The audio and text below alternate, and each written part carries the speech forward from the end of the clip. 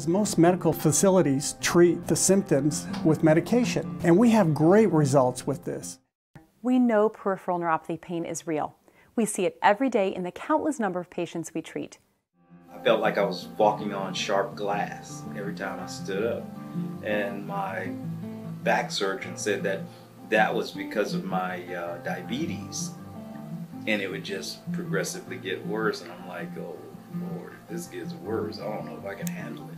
I'm able to do a lot. In fact, I usually do swimming pool therapy 3 times a week, and what I'm doing basically is running back and forth in the water, trying to strengthen my body. And I'm not having the same painful existence by just putting my foot down and putting weight on it. No, I'm able to do quite a bit. In fact, the other seniors in the pool, they always tell me to slow down because I'm making them look too bad.